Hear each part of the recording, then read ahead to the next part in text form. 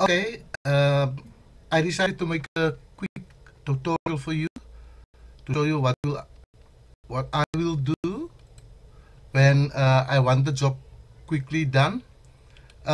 So these images, as you can see, this one, I reduced the sizes.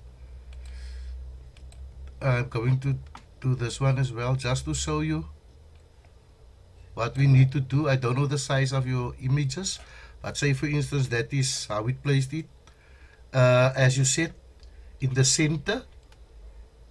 So now all these are in the center. So what I will do to move all of them very quickly to the left, I'll move my first one. There it is.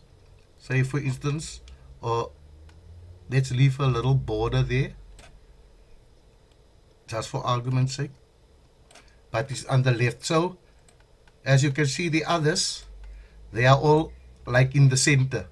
So I'm going to select this one, click on modify, then exactly there where it is most, here I will click position, so it will remember that position. I click on save. That's the first one. So we look at the others. You see there, they are all in the center still. So I'm going to select the first one, right click on it, and copy keyframe attributes. So now I deselect that one, and I select all the other images on the timeline, right click on them, and paste keyframe attributes.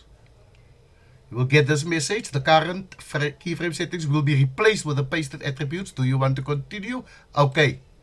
So now you can see they all lies there on the left side.